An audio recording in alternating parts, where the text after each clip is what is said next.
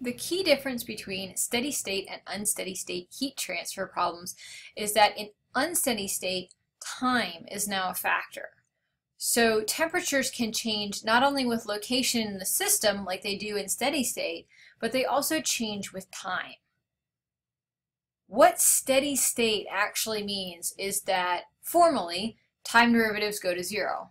Informally, there are no changes with time. Unsteady state means there's changes with time. So we have to account for those changes over time when we are trying to find the amount of heat transferred from one place to another. Or we're trying to find how long something takes to get to a certain temperature.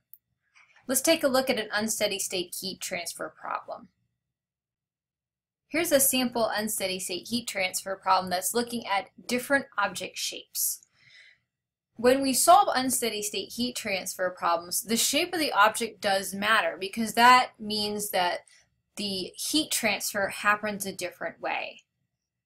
For the purposes of this problem, we are assuming one-dimensional unsteady state heat transfer, so the heat is only being transferred in one direction. Any more complicated than that, and we have to resort to partial derivatives in a numerical solver. But here, if we use one dimension, the math stays pretty nice, and we have simple equations that we can use to solve this problem.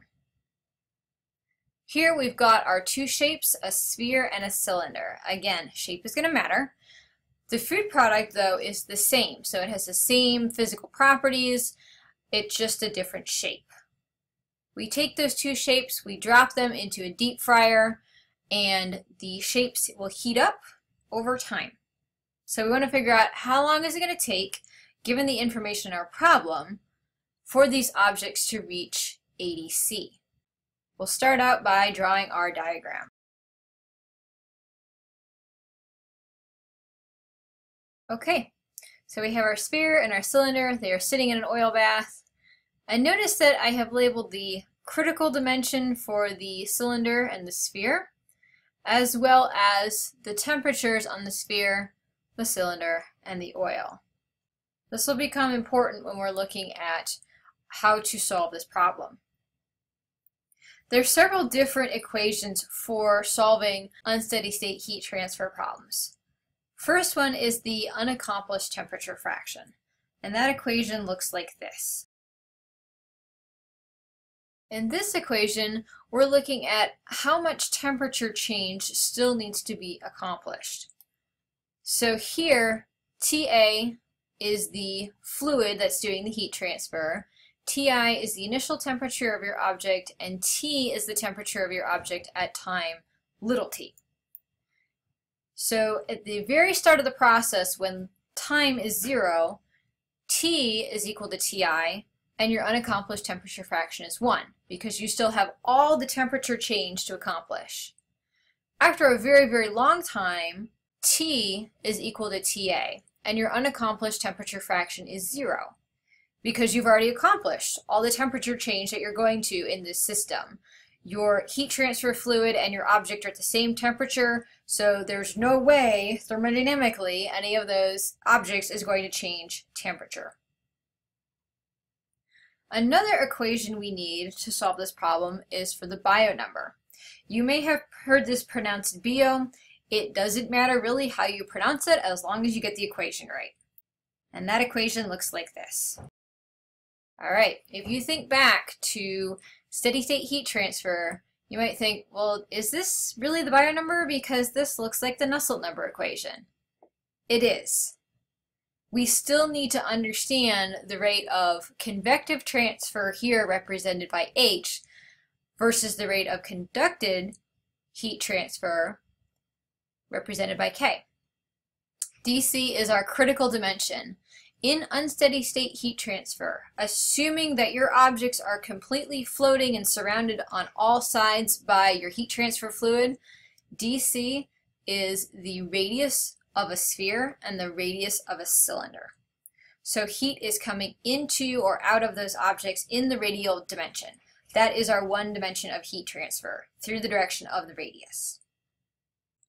We need to calculate the bio number before we do anything else because we need to figure out what's dominating. Is it convective heat transfer or is it conductive heat transfer?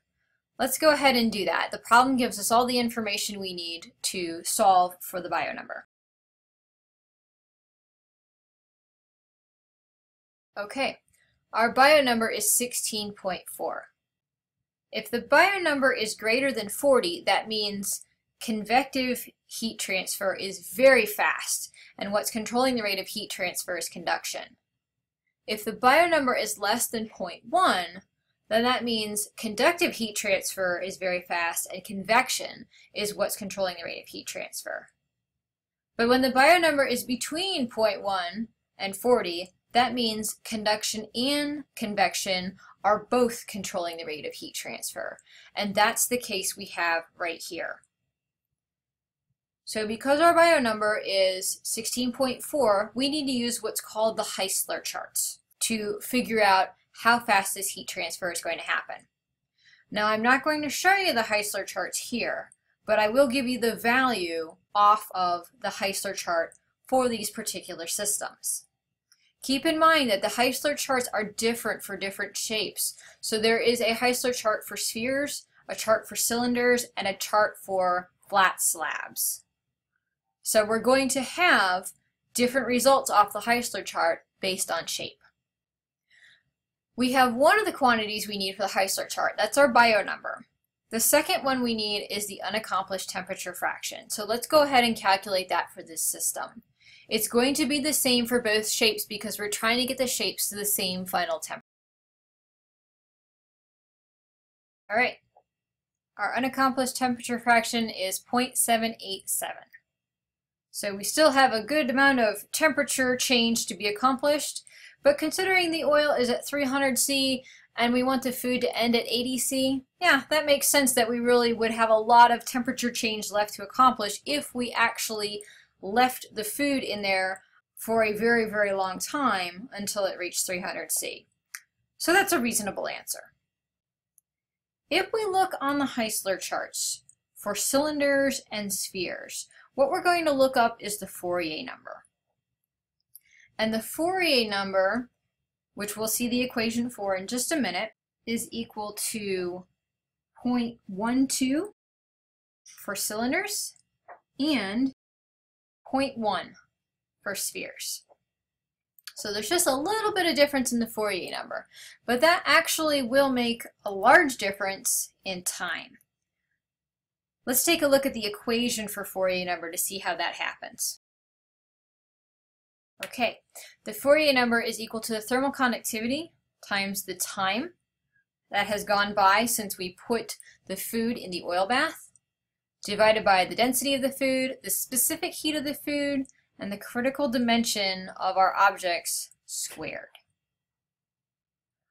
Let's rearrange that to solve for T. All right, the only difference we have here between our cylinder and our sphere is the Fourier number itself. Our critical dimension is the same, and it's the same food, so it has the same physical properties. So let's solve for the time needed to heat the sphere versus the time needed to heat the cylinder.